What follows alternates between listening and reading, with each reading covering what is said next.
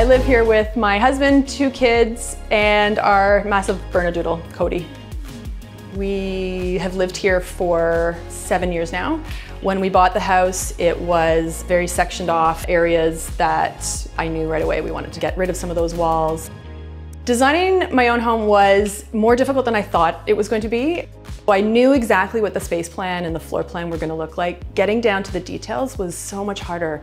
There's so many options available and I see them all, and I know that the next trend is coming. So I really wanted to be careful that I was choosing things that were going to last the test of time, but still have a feeling of now and modern and current. It was much more emotional than it is when it's for my clients, which it feels very much more definitive. I know exactly what the right answer is right away.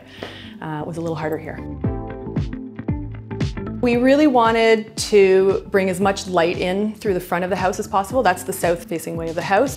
They used to have a single door with 2 frosted panels, and I wanted to open it up a bit more, so we put in the double doors with more glass and more light in to be able to connect it and make it feel like it's part of the rest of the room. You know, having the wood doors on the closet and then having the flooring going all the way through was really important.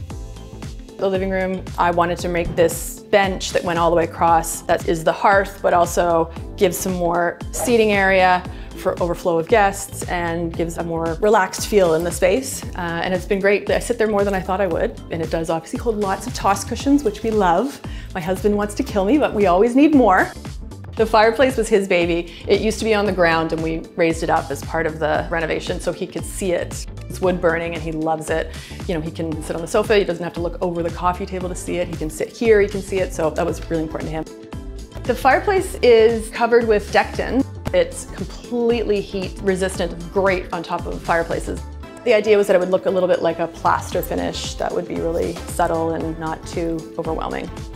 Couldn't have the wood right up in front, so we put another piece of Dickson, really simple, in set to be flush with the surface. But having these 2 rooms that really connect together, it is technically the formal living room, but for us it's really our great room. We decided for the layout that we wanted the kitchen to be really the center of the house, but I didn't want the kitchen to be totally kitchen. So the appliances have got cabinet panels on them. The cooktop is in there, but it's a slide in, so it's a little bit more discreet. We've got our coffee, toaster, breakfast nook area in there, and it can get hidden away when we're having people over, but we have it open a lot when it's just the family around, and it's very functional. Very early on, I wanted to make sure that we did the seating on both sides. This was going to end up being the space that we're inevitably are going to eat a lot of our meals. It's sort of nice to be able to face the people that you're eating with and have a conversation. But also it was really important, really for my husband, to have a seat here at the island and be able to see his fireplace. And of course we had to have a leg to hold that up, and so I talked to my iron guy and I found some pictures online and he built this for me. Over the island, I wanted to make sure that we had something that was going to be really sleek and run the length of the island, but I didn't want the whole line to be the same thing. So I worked with Katie at Concord Lighting and we created this 2-step piece, and it helps really define the eating end of the island from the sort of more functional working end of the island. Because we've got all of our seating at this one end, we were able to put more storage down at the other end.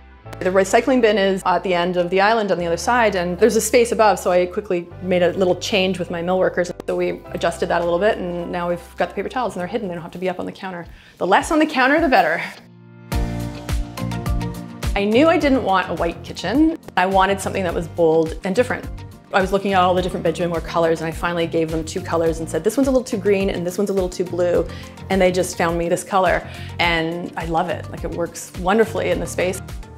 The countertops are porcelain, not quartz. They've got a pretty bold pattern going through them, but they're so durable. They are completely heat resistant. They're so forgiving. You can put anything on them and nothing breaks, so it's fantastic.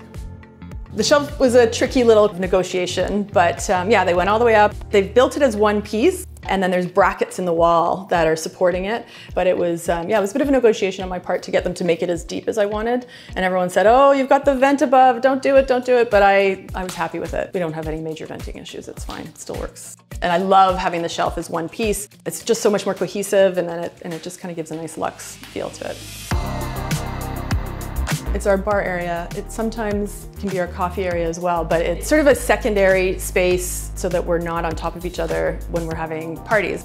My husband does all the bartending, so he's got all his stuff set up over there, and some of the appies sometimes will sit on the counter there, sometimes they'll be here. People can have little sort of different areas to be in. The freezer's actually over there too, so we have the freezer and the fridge are separate. The freezer is flanking the bar on one side, which is great. And I love the backsplash there, it's just really made the space.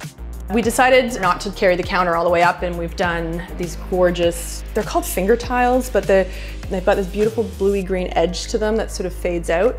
And we've just stacked them, and I just love the way they've finished off that space and made it a little different, but they tie in so well with the color of the cabinetry. And then the wood shelves make it open. We can have our wine glasses readily available to us. It keeps it easy and a little more casual.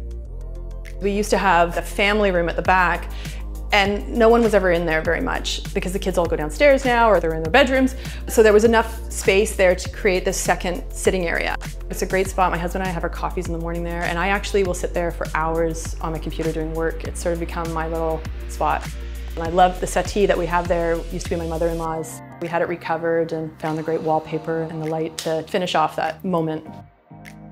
I hope we're here forever. I love this house. This is exactly the vision that I had for this floor, which was the beauty of doing it for myself, and I could make all the decisions that I wanted for me and my husband and my kids, of course, as well. But yes, we plan to be here for a very, very long time.